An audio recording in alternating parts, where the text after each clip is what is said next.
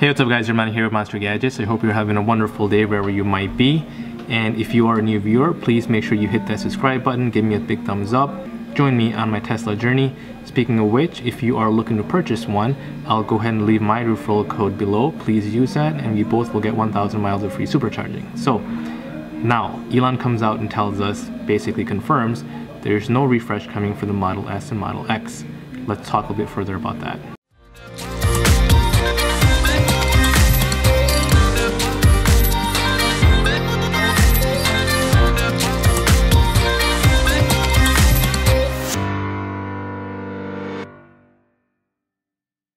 Alright, so I am finally relieved. So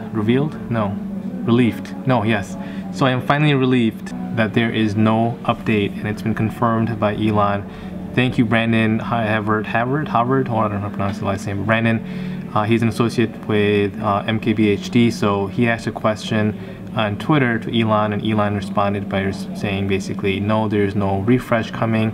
I'll show you guys the tweet now.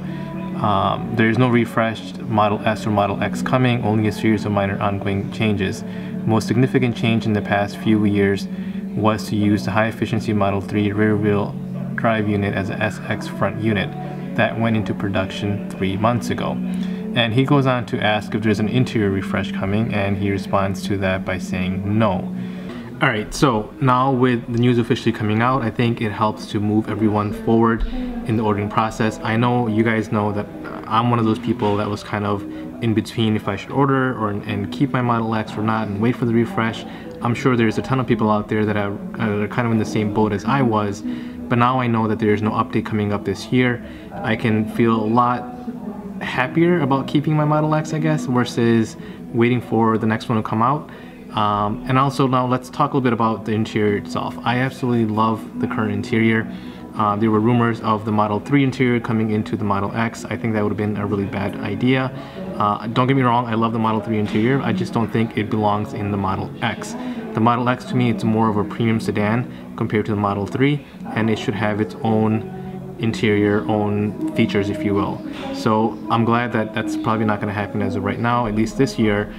Even if they go in, in the next year or so and integrate the Model 3 interior into Model X, I certainly hope there will be some differences that'll help the Model X stand out from an interior standpoint versus just a similar or exact Model 3 interior. Alright, so let's talk a little bit about what he means by minor changes.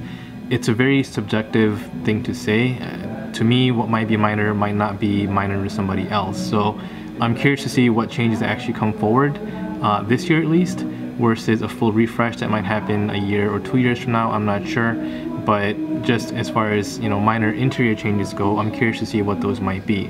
I don't think it's enough to hold anyone back from currently purchasing one. I know it's not going to hold me back. Now that I know there's no major changes coming, I'm not worried about the smaller changes. It might be small tweaks here and there, but it's irrelevant. I mean, when you look at any car or any technology for that matter, it's always going to be improving. So whether it's a minor change or a major change, it's gonna happen. So I think I can sleep easier at night knowing that there's no major refresh coming, but the minor changes will always be there and I'm okay with that, and I think most people would be as well. So I'm curious to know what you guys think. Leave in the comment section below what you guys think the minor changes might be coming up, and if that's gonna really hold you back from taking delivery or purchasing a Model X or Model X at least this year or not. I'm curious to know what you guys think, so leave in the comment section below or message me on Instagram or DM me on Instagram. Let me know what you guys think. But I'm really happy to know that there's no major refresh coming and I can finally take delivery of my Model X once they actually fix the whole tax incentive that I'm in right now with not being able to take delivery end of June because of their issue. So Tesla of Westmont, if you're watching, I hope you'll do the right thing. I'm counting on it. I'm waiting for it. Waiting for an email for you guys to come out and say, yeah, yes, you're gonna go ahead and take care of me so I can come in and take delivery of my Model X. So that's it guys, I just want to make sure I give you guys a quick update. I know I'm a little bit late. As you guys can see, I'm still not at home, but I wanted to get this update out to you guys so you know there is no Model X and X refresh happening. So if you enjoyed this video, please give me a big thumbs up, subscribe to my channel if you haven't already, hit that bell notification so you're notified every time I upload a video, and I will see you guys next time. Goodbye.